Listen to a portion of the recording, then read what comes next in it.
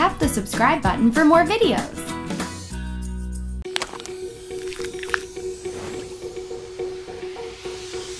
Before you pop your goo, here are a few important things to know. Never, ever rip open the goo bag. And be careful, because goo can stain your clothes and other fabrics like carpets.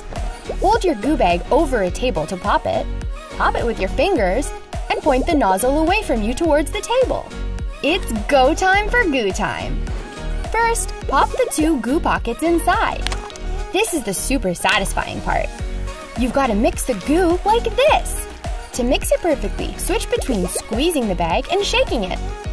Make sure you mix super well for 1 full minute or your jelly might end up too gooey. If you reveal your jelly and she's still a little liquidy, close the mold again and wait another 15 minutes.